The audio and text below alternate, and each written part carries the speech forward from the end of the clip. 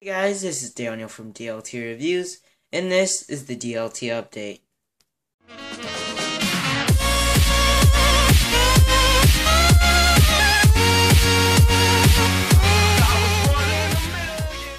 So today is August 28th, 2014, and Apple has just confirmed the September 9th event, finally, and the iPhone 6 and the iWatch is rumored to be announced there. We don't know about the 5.5-inch iPhone yet, so we'll keep up to date with that. iPhone 6 is rumored to have a 4.7-inch display, 0.7 inches bigger than the iPhone 5S, and it is also rumored to have scratch-resistant sapphire crystal for a higher gig version of the phone, and it will also have, of course, bumped up specs and a brand new design for 2014.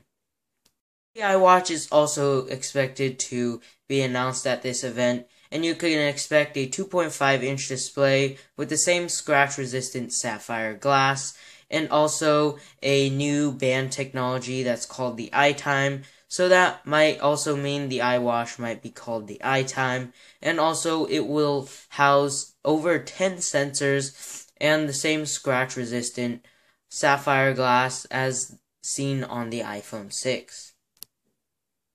If you guys would like to keep up to date with all the latest and greatest tech news, please subscribe to this channel and also like this video if you did enjoy. Anyways guys, thanks for watching and I will catch you in the next one. Peace.